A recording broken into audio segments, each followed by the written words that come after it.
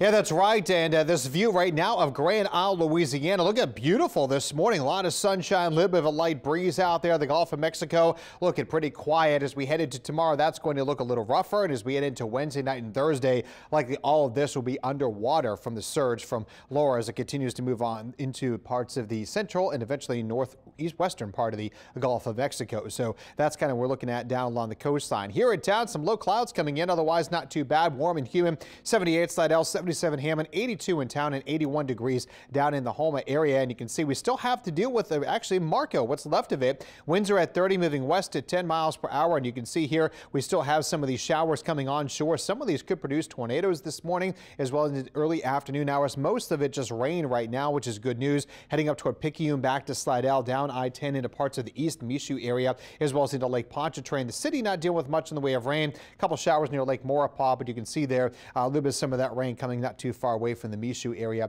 and eventually working its way to parts of the North Shore. So today we'll be dealing with, again, temperatures getting in the upper 80s, scattering of showers out there, some thunderstorms mixed in as well, and can't rule out maybe a tornado or two. So we need to watch out for that. As you'll see, the rain continues to kind of move through 9 o'clock this morning, heading on into lunchtime. Still some scattering of showers through 4 o'clock this afternoon. Again, some of these will produce some downpours and can't rule out a tornado or two. By dinner time tonight, the rain kind of drifting its way to the North Shore and then dissipating, and that'll be it for Marco. Now tomorrow we'll see outer rain bands from Laura coming in, and as Laura gets closer to us, these rain bands have the potential not only for heavy rain and gusty winds, but we are going to be in that zone for the potential for some tornadoes. So we do need to be aware of that and watch out for that during the day tomorrow. Now as we head on into Thursday morning, we'll deal with some showers and rain bands coming in. More of that rain will continue throughout the day as well, too, as Laura continues to work its way farther inland. Right now, you can see winds are at 75 with it, moving west-northwest at 17, and the pressure 991 millibars. It is getting that better circulation with it and expected to continue to blossom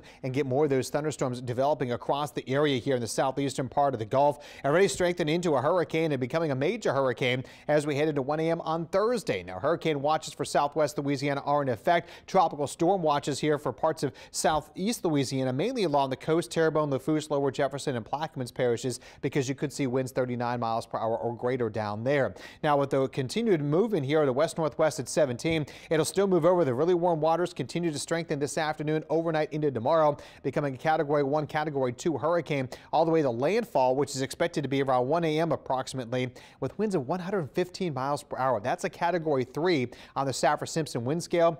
And with that in mind, also the same strength that Rita was at the same location about for landfall back in 2005. So again, that was pretty devastating to parts of southwest Louisiana and eastern Texas. And we'll see the same thing. Port Arthur area, Lake Charles impacted, Johnson's Bayou over towards, say, Cameron, Louisiana, significant storm surge there. Now, what'll happen is when the storm is down here off to our southeast, that puts us in the tornado zone for tomorrow. But once it makes landfall, we're going to see that significant surge coming up even to southeast Louisiana. The storm will continue on its track here through the Midwest and into parts of the Mid-Atlantic states too as we head into the upcoming weekend. Now you'll see here again the spaghetti plot's pretty much agreement.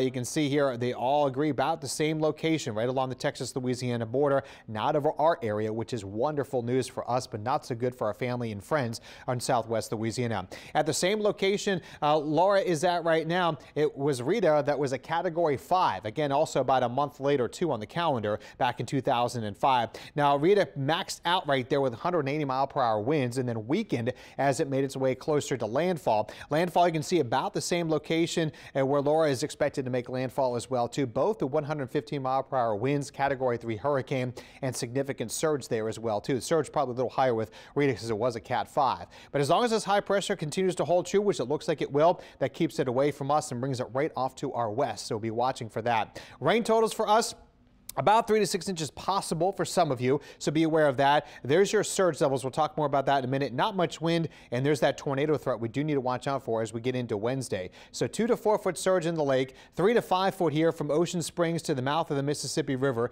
the mouth of the river all the way to Morgan City, 4 to 6 feet, and 7 to 11 feet from Morgan City all the way there into part of Texas with a significant surge as well. And you can see here our kind of lower Terrebonne Parish, about 6 feet of rain, water you can can see coming on in, and there's the most significant. Look at that red. That's the top of the scale there across part of Cameron Parish, Calcasieu Parish, and Vermilion parishes, all dealing with all of that as it moves on in. And rain totals the highest off to our west, but we'll still see about 3-6 inches of rain across our area, so we do need to be prepared for that as we head into tomorrow, Thursday, Friday as well. So we see the wet weather out there, temperatures in the 80s, but again, weather will be going downhill during the day tomorrow. Finally, the weather does improve, goes back to more typical August weather, hot, humid, and rainy for the weekend.